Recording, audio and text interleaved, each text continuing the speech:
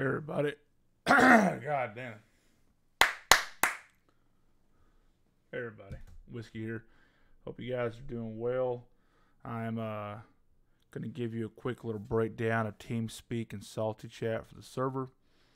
Want to make sure that, I know a lot of folks are well versed in Salty Chat and Teamspeak and others aren't, so I want to make sure this video is all inclusive, even those that maybe haven't used it in a long time. This is a good little brief reminder on what you can do and kind of brush you up on your skills. Make sure you have the right plugins installed and stuff of that nature, alright? So first thing you're going to do is, if you look in our text box in the Discord, there'll be two download links. One will be for Teamspeak, one will be for Salty Chat. First thing you're going to do is download Teamspeak. When you do, you'll end up with this screen here that'll pop up. Now, what you'll want is to go into your bookmark section and go to manage bookmarks. As you can see, I already have Yellowstone RP here, but simple enough. Go into your bookmark section and there is a go advanced button. It'll look like this, but go advanced. All right, when you go there, it's going to give you some options, right? You'll be able to put the bookmark name of the server, Yellowstone RP. Of course, your name and game. So if you have a couple, just whichever one you want to put there. You can do a slash with two names, depending on who you're role playing and what pair of boots you're on. As well as the sound pack here is the most important. If you don't have this on deactivated, every time somebody joins a channel, you'll hear user joined, user switched, user disconnected.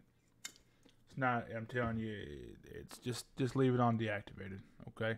Just trust me when I say that. Default channel will be 1. That's our lobby, which I'll show you here in a second. Once you join and you click on Yellowstone, which I'll show you how to get there, you don't have to do anything else. Once you enter the game will automatically move you down to channel 2, which is our in-game RP channel. So just make sure you follow these settings first here. Click apply and OK.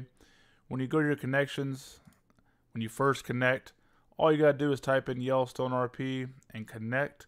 No server password, nothing like that, because nobody can actually get into the RP server unless they're in the game. There will be no speaking permissions allowed in the lobby, so there's no OOC lobbies and nothing like that of that aspect. But again, it's just Yellowstone RP, how I have it there. You'll click connect. It'll automatically place you in the lobby. And again, the best part about that bookmark that we spoke on earlier was that you don't have to worry about keep changing your name over and over again, okay? With Salty Chat, we'll give you the download. Make sure it's always 3.11. Do not get a upgraded version unless we tell you to get an upgraded version. There's no secret behind it. I have to change that version in the code in the game, so it's going to need at least be 3.11 in an effort to move forward. So we'll, of course, have that download link in the Discord, how to speak or how to talk channel as well. Now, if you're new to Teamspeak, you can Google, YouTube all you like, but the simplest stuff here is go into Tools and into Options. When you get into Options, you'll see Add-ons. You'll know you're on the right Salty Chat if you see here version 3.11 and it's enabled. And lastly is going to be your hotkeys, right? People like to use N. I'm a big side mouse button. So you'll go into options. Of course, make sure your playback and all that is correct. So you have the right playback device. You have the right capture device. Set your settings up however you like. You can begin a test. You can hear yourself and kind of play with the settings however you feel. And the hotkeys, again, the only one I have is push to talk. And I'll remove this one just so you can see how I do it. Let's see. So we'll just go into add. This is while you're pressing it, right? So on key down, push to talk, default, and you're going to want to go to no hotkey assigned. Press the key you want, which is my side mouse button. Click OK, and it's good to go. So you'll be able to speak using that.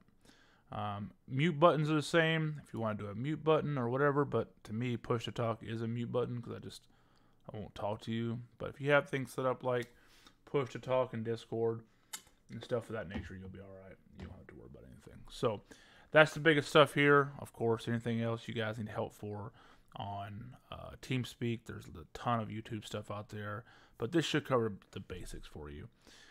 Again, whenever you go to join connections, once you set up that bookmark, Yellowstone RP will automatically be there and it will automatically shove you in the lobby. Don't have to do anything else. As soon as you log in, it's going to bring you right on down, so you're good to go. Okay? Now, for instance, this doesn't work, or you get an error, or you get a DNS error. There is a CFX DNS that is sometimes needed for folks, and I'll show you how to get through that. If you go into your settings tab, and you go to network and internet, now of course your layout may be different than mine, but I just go to Ethernet, and I go to change adapter options. Yours might be advanced network options, etc., but it should bring you to a screen that looks like this. It'll be your network connections. You go to control panel, network and internet, network connections, but go to the actual one you're using. As you can see, these two are disabled, and this is just a different identifier. So right click on it, click on properties, and you'll go down to the one that is the TCP IPv4. IPv4 is what you want.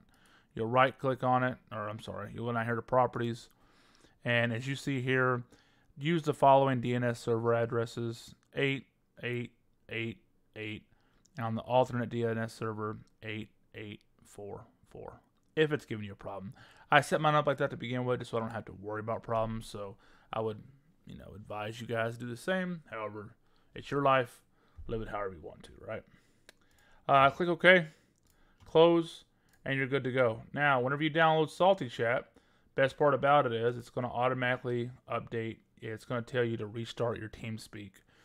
So once you do all the bookmark stuff, etc., and then you go to download SaltyChat, it'll automatically show you that you have SaltyChat enabled in your plugins page. Other than that, you're good to go. You can come in, start RPing, and have a great time. Any questions or concerns, please don't hesitate to make a ticket, and we'll talk to you guys later. See y'all.